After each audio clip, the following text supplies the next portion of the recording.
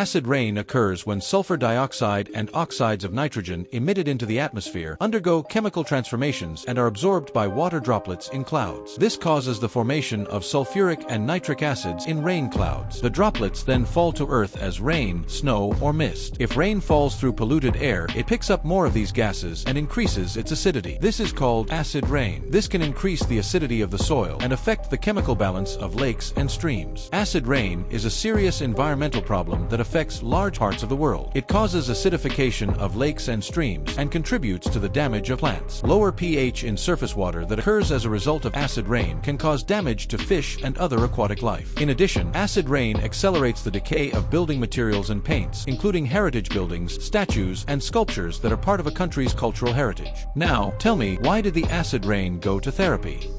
Well, because it had precipitation issues. If you are interested in more such videos, do subscribe us.